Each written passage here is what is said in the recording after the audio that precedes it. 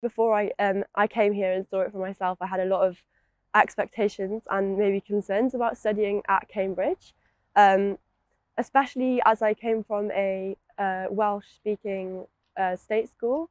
It's obviously very different to being at Cambridge, and I would say to start with, it was a big change, but you get used to it so quickly. Everyone's um, so friendly, and I was definitely concerned about like formal hall and dressing really like fancy for these dinners and stuff.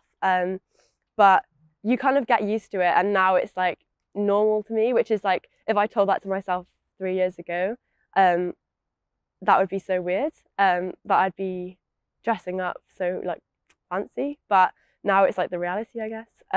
I think as well, the workload was a big concern. I wasn't sure how bad it was going to be. Um, and I would say definitely sometimes it got very heavy, very intense, but I had times where I would just, when I got overwhelmed, I would just email my tutor or my director of studies or my supervisor. And if I had too many essays to do in one week, they would just like drop one of the essays or try and come to a compromise, which I think is really good. And it's also definitely easy to get a good balance if you want that.